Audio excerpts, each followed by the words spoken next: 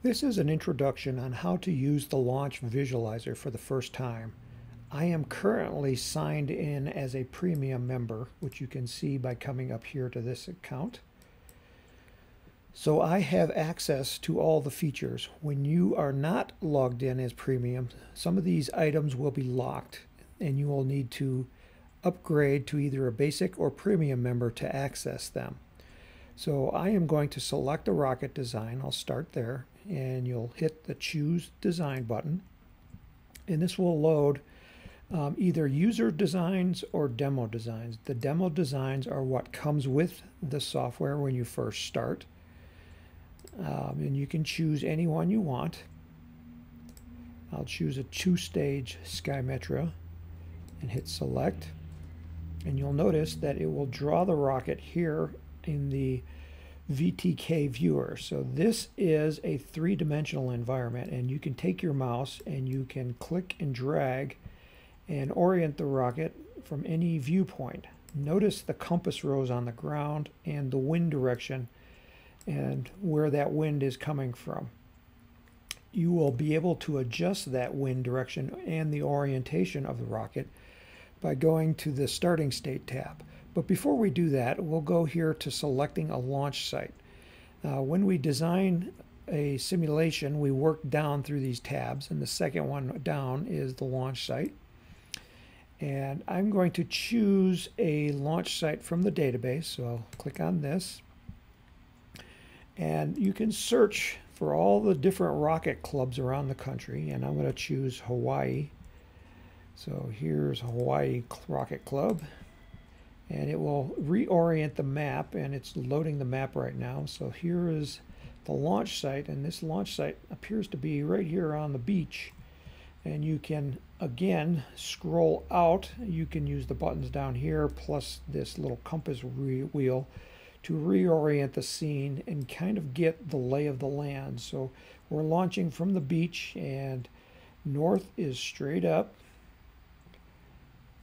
And straight up now, and kind of we would probably want to launch either to the northwest or towards the northeast so that our rocket doesn't land here in the water. So now I'm going to go to the starting state, and I'm going to angle my launch rod. I'm going to angle it here. You can grab the slider here, and then I'm going to adjust the position. I think I'll go to the northwest, and you can see that the rocket has reoriented itself here on the launch pad. And I'm going to leave all these other configurations alone. And notice that there's a lot of data here, and there's a scroll slider here that you can move around if you're not seeing everything. The next tab is the wind conditions and the temperature and humidity, and I'm going to leave those alone, and I'll just check the wind. Right now it's a steady wind, and I'll click on that, and it shows that I have a wind coming out of the west at 8 miles an hour. So that's this right here, and if I wanted to change that, I would have changed it in that dialog box. Next, we're going to select the rocket motors, and this is a two-stage rocket, and we're showing the first stage, which is the sustainer, which is up here, and then the bottom stage is indicated by this 2 right here. So this is the second stage down here at the bottom. To choose an engine, you'll come down here to choose engine, and right now I've got the upper stage highlighted, so that's where it will be placed, and I'll just select, we'll choose an Estes C6, and then you're going to choose your ejection delay just like you would in real life, and I'll choose a 7-second delay and click OK. So now it loaded that C6 here in the upper stage, and it was a C6-7. And I'll do the same thing for the booster motor. So I'll again highlight it and then hit choose engine. And we'll also choose a C6 motor for that one, but this time we'll say it's a C6-0 and click OK. And so now we have the C6-0 and the C6-7 loaded into the rocket. Our next tab is the flight events. This is when the parachutes and the staging is going to occur. So the top one here is a staging event because it shows a staging type.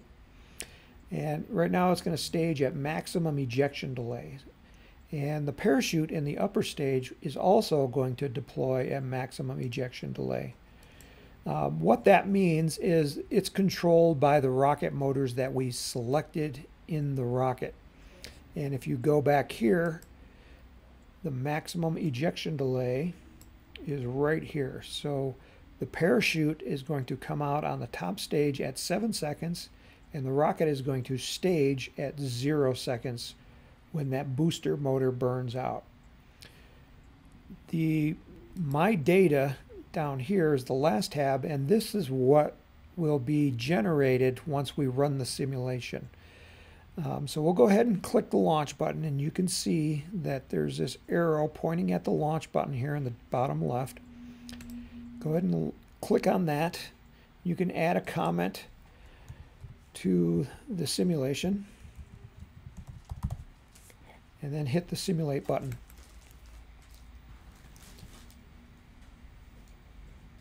And when the simulation's done, it will give you the rocket sitting on the pad, again on the map of the world which we selected originally.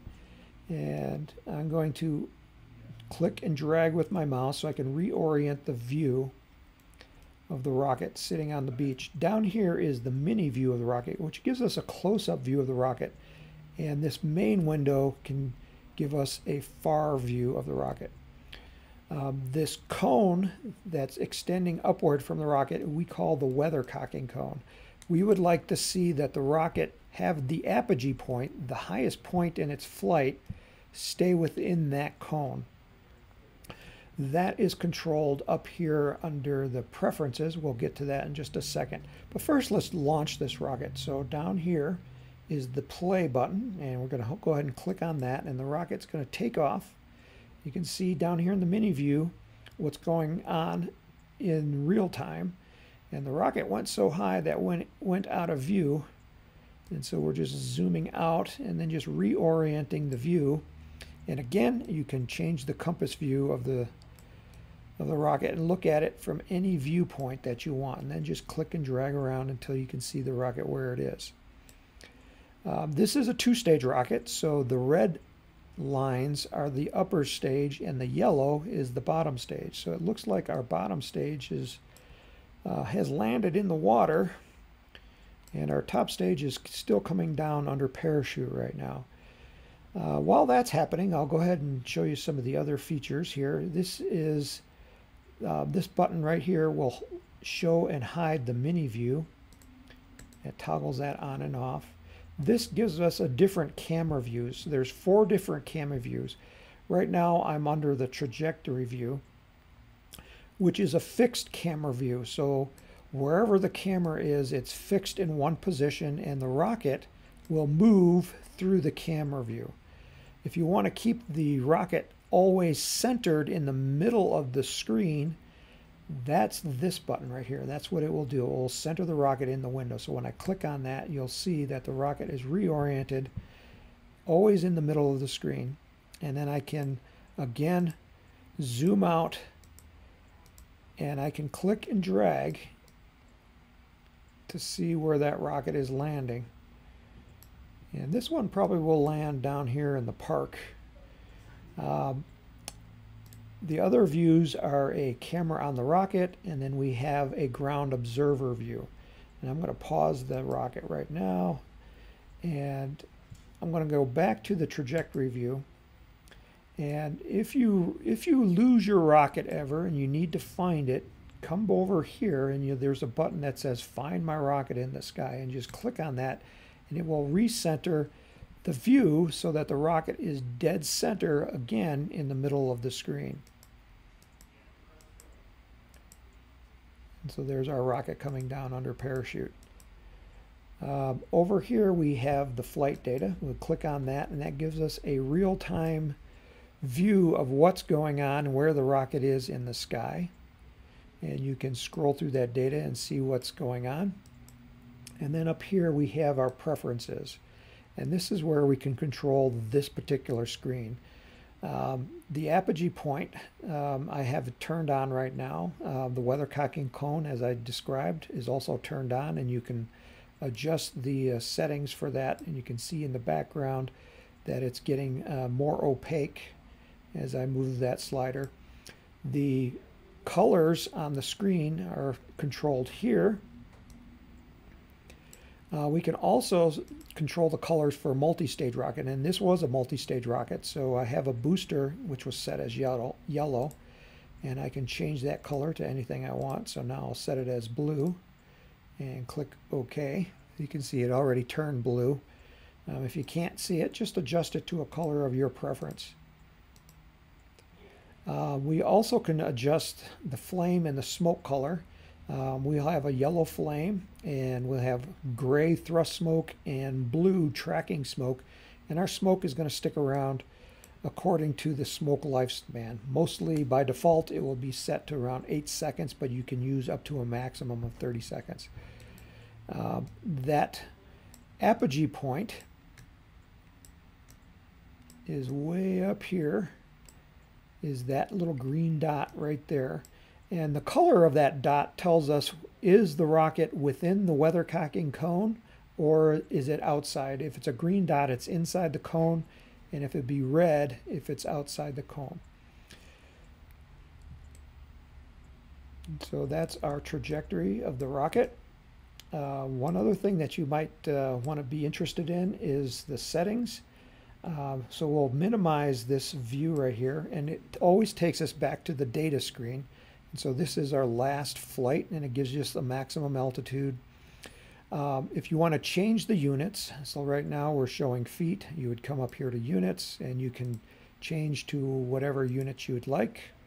Click OK, and you can see that it readjusted the screen right here. You can change the columns that are displayed here by clicking on the column configuration button. And you probably also want to share this simulation with your friends. So if you'll click on the share button, you can decide where you want to send it. You can send it to Facebook, Twitter, LinkedIn, or you can send it via email. And this link, when the person clicks on the link, when you share it, it will open up this exact simulation in the launch visualizer so they can see what you saw when you ran your simulations. So that's really nice to do, to share your designs with your friends.